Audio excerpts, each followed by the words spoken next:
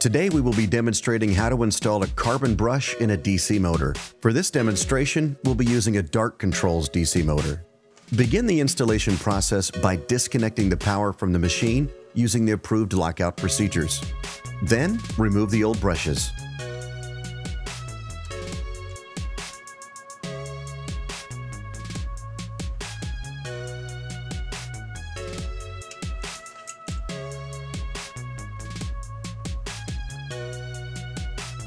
As you do, take note of unusual conditions, including a burned brush face, frayed shunts, and shining rail marks on the sides of the brush.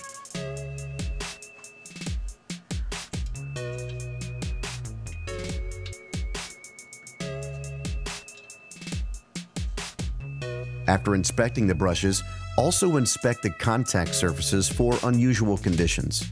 This inspection should include checking the inside holder cavity for dust, dirt, oil, deposits, carbon buildup, or burned areas.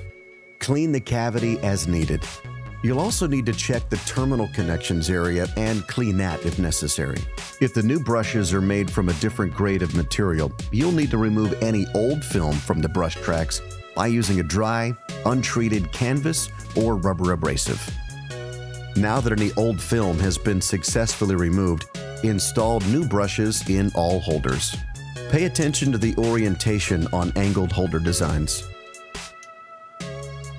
At this point, you're ready to apply the pressure spring.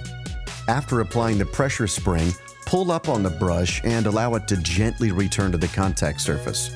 This ensures that the brush moves freely to the holder. The next step is to connect the terminals, ensuring that the connections are tight and secure.